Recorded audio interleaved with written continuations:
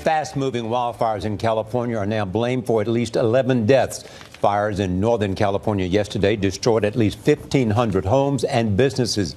And the fire near Los Angeles forced the evacuation of more than 5,000 homes. The Canyon 2 fire destroyed at least 24 structures.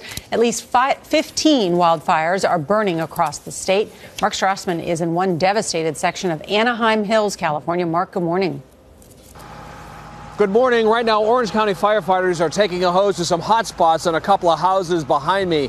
On this street, 5 homes went up in flames in about 3 hours.